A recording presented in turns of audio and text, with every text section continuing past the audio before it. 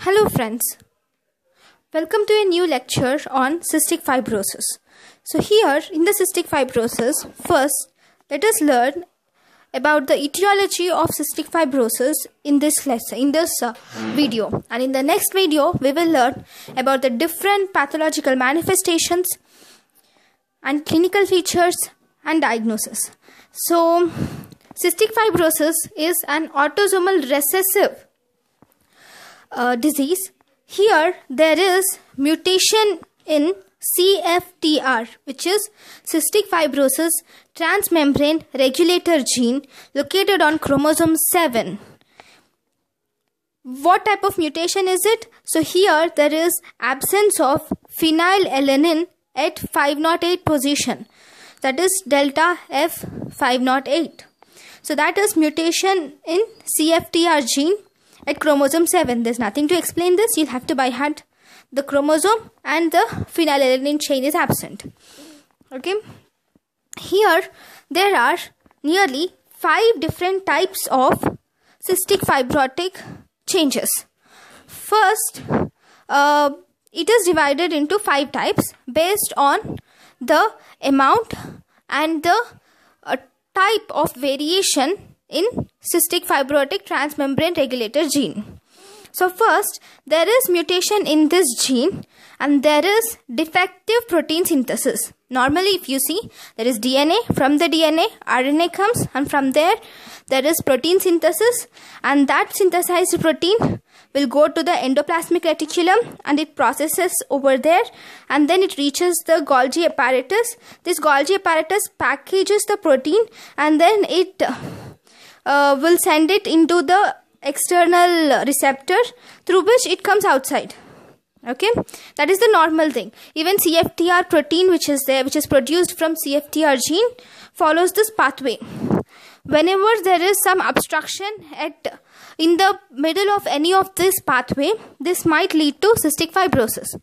Whenever there is defective protein synthesis, that is the DNA to RNA, RNA to proteins, this transcription and translation process has some defect, then it is class 1, where there is defect in protein synthesis. Then the synthesized protein, if there is no defect in protein synthesis and the synthesized protein has entered the Golgi complex, endoplasmic reticulum first. The synthesized protein has entered into the endoplasmic reticulum. In the endoplasmic reticulum, it undergoes some changes and it reaches the Golgi apparatus. When there is some problem in this endoplasmic reticulum to Golgi apparatus, in this packaging of protein, then it is class 2. So in class 2, there is defect in processing the protein. That is class 2. Now, if there is no class 2 mutation, the protein must have reached the Golgi apparatus. In the Golgi apparatus, it packages. Okay, it undergoes some changes. And then the changed protein, the transformed protein, it reaches the outer cell surface receptor.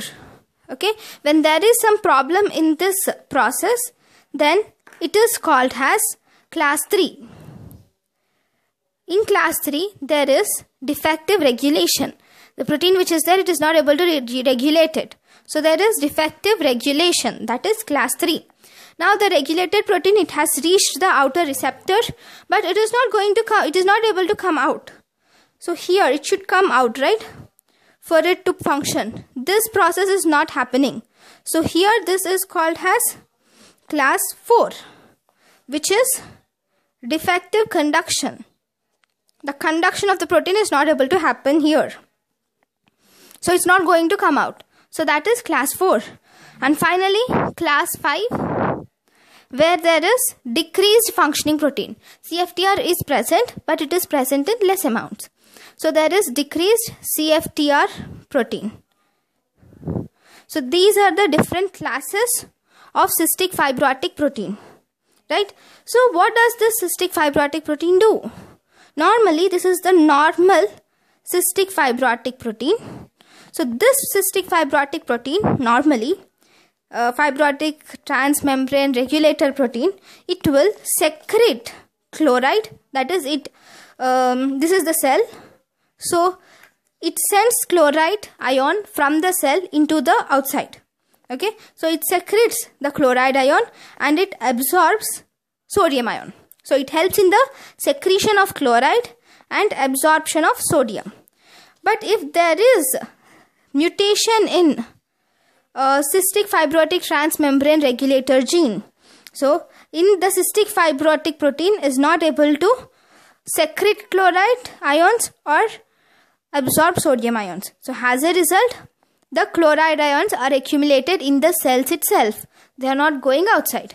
Generally, along with the chloride ion, water even goes out. And this water will hydrate the mucus which is present here. But here, because of the absence of chloride transport, because of the breakage in chloride transport, even water cannot go outside the cell. As a result, the mucus becomes thick, like this. And it obstructs different tubes. Any tubal processes which are present, it will obstruct. Okay, all that we will do in our next class. But now, so these are the different classes. So this is the function of cystic fibrotic transmembrane regulator protein. Now if you see, excuse me, class 1, class 2, class 3. These class 1, class 2, class 3, if you see, there is no CFTR protein at all. Right? The protein which is produced here, it should undergo some changes in the endoplasmic reticulum, and that should again undergo some changes in the Golgi apparatus. These changes are not happening. So as a result, there is no protein at all. So this class 1, class 2, class 3 are very severe. So they have severe manifestations.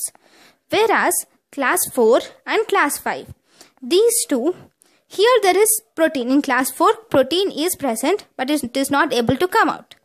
In class 5, protein is present. This is 5, sorry. Protein is present, but it is present in less amounts. So this is the mildest form. This is a moderate form. So these are the different forms of cystic fibrotic fibrosis transmembrane regulation protein and cystic fibrotic mutations. Right? So here in this class 4 even there is some functional protein or partially functional protein. So as a result it is moderate. This is milder changes, right? So this is the major etiological feature in cystic fibrosis.